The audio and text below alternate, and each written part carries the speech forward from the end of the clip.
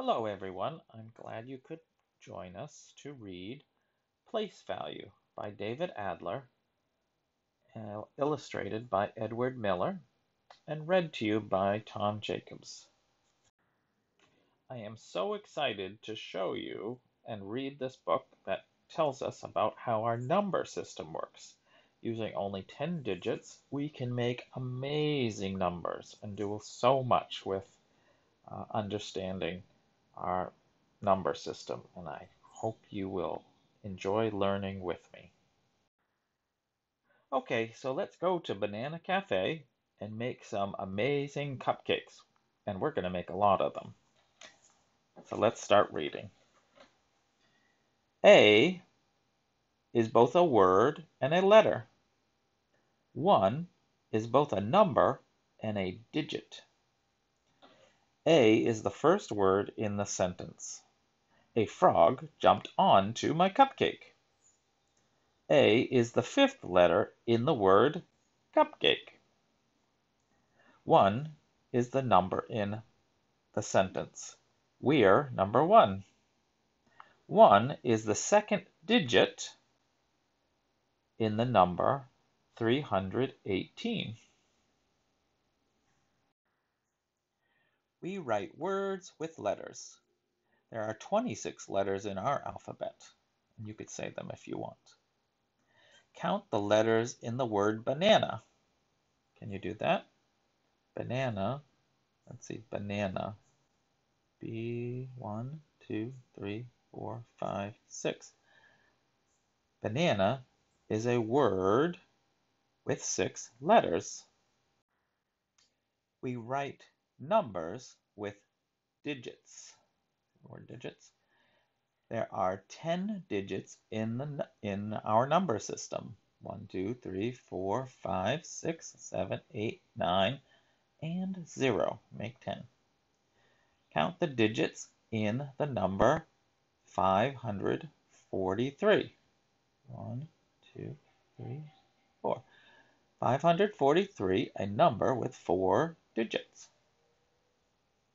And we are going to make 543 banana cupcakes. And this is our recipe. All of this here, you're going to see this in these individual numbers in a little bit. Order is important in both words and numbers. Pot and top have the same letters, but because their order is different, the words are different. Cafe and face have the same letters, but because their order is different, the words are different. 216 and 621 have the same digits, but because their order is different, the numbers are different. The place of each digit in the number determines its value.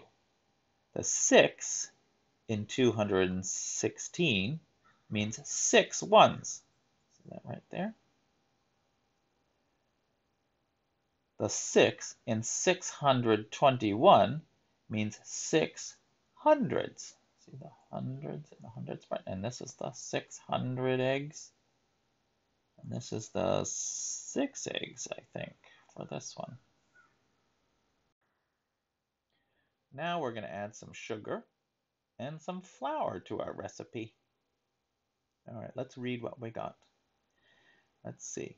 9,347 and 7,493 have the same digits.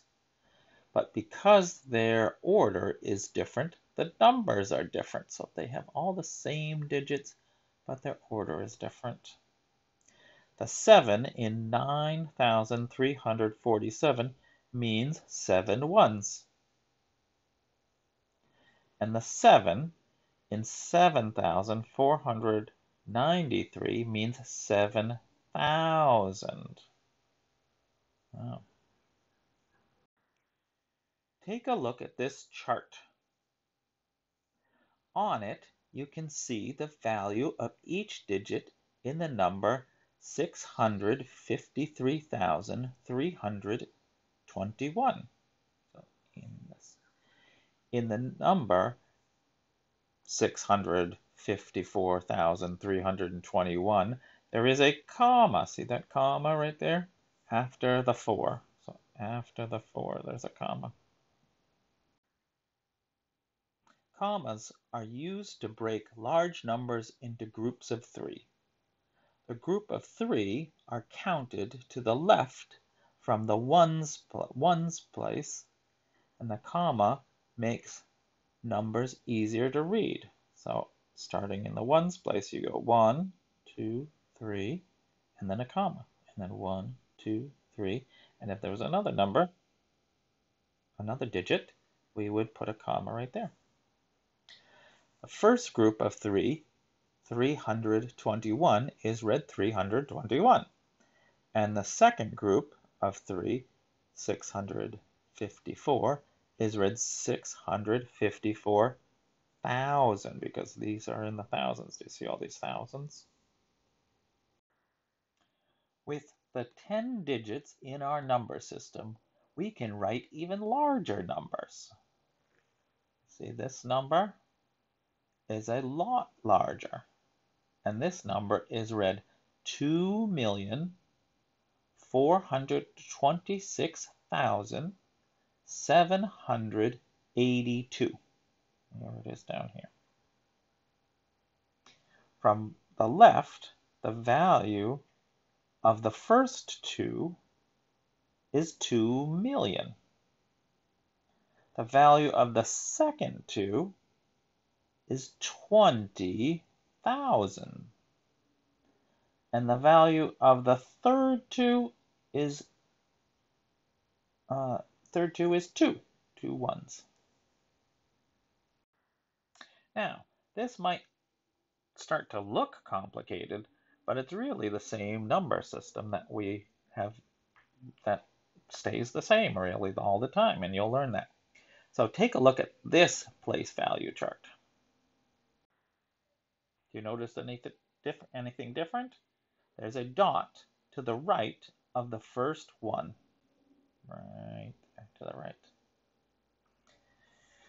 That dot is a decimal point. It separates the columns of the digits with the values of more than 1 from those of less than 1. Each column to the left of the decimal point, each column is 10 times more than the column before. So this one that's 10 times and 10 times. The value each column to the right is 1/10. So if we go over here, it's 1/10 and then 1/10. The value 9 to the right of the decimal point is 9/10. And if you move over one more column, the 8 means 8/100ths. Dollars, dimes, and pennies can teach you about the decimal point. So let's look over at the next page. How much money is in this box? If you write it in words, you write $12.34. If you write it as a number, you write it this way. It still says $12.43. Where the decimal is, you say sort of say and $12.34. Let's go down here. Let's see. There is $1 bill in the box. The 1 in $12.34 is in the tens place. It means $10. So there's one $10 bill, and it means 10. $10. There are two $1 bills in the box. The 2, and that's referred down into the ones. The 2 in $12.34 in the ones place means $2. There are 3 dimes in the box. Each dime is 1/10, to the right. So each dime is 1/10. So 1/10, 2/10, 3/10 means 3/10 is 3/10 of a dollar. So the 3 in $12.34, okay, means 3/10 of a dollar. And then there's these four pennies, 1, 2, 3, 4, and those are 4/100ths, 4/100ths of a dollar. Okay. Whew! So are you learning a lot about our number system? How did our number system start? Let's learn and find out. Our number system is called the Hindu-Arabic system. It was first developed in India a few thousand years ago and spread across the Middle East and to Europe. With just the 10 symbols in the Hindu-Arabic system, we can write any number, no matter how large or how small. It's place value that makes our system so powerful. Take another look at this place value chart. The first column to the right of the decimal point is for tenths. The first column to the left of the decimal point is for any number less than 10. Okay. The second column to the left is for the tens. The third column is for the hundreds. Of course, each hundred is 10 tens. The fourth column is for thousands. Oops, right there. There should be a comma in between there, right there. Each thousand is 10 hundreds. 10 hundreds. Each thousand is 10 hundreds. Each thousand, and each hundreds is 10 tens. And that keeps working. So it's 10, 10, 10, 10, 10. That's all you have to remember. The Hindu-Arabic number system is based on 10. Why 10? Many people believe it's because we each have 10 fingers. That makes it pretty simple. Our system may have started thousands of years ago when someone counted on their fingers. He reached 10 and made a mark on the ground to show he had counted on all his fingers. The mark on the ground meant 10. He continued to count. Each time he counted all his fingers, he made another mark. Each mark meant 10. So now you've learned that 132 is not the same as 123. And 123 is not the same as 321. Right here. The digits in each of the numbers are the same, but the numbers are different. Our number system depends on place value. It's what enables us to write this huge number using just 10 digits.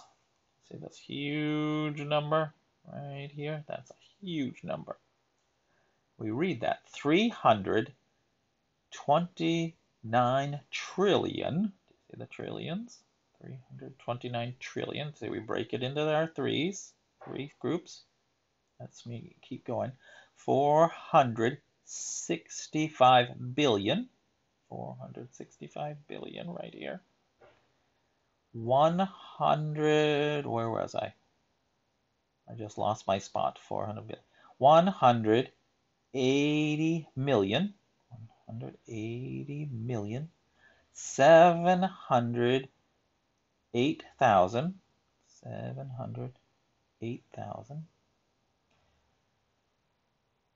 643. 643. Whew, we read that big number. Oh my goodness, I think that big number was all the sprinkles we put on. So we put these many sprinkles on. 329 trillion and a lot more. And that's a lot. That's a lot of sprinkles. That's a huge cupcake, don't you think? So I hope you learned a little bit about our place value. It's all based on 10 digits, and we can write any number and put as many sprinkles on a humongous, tremendously humongous cupcake as we want. I thought they were going to make a lot more cupcakes rather than one huge cupcake, but I hope you had fun. This was Tom Jacobs reading to you about Place Value by David Adler and illustrated by Edward Miller. Take care.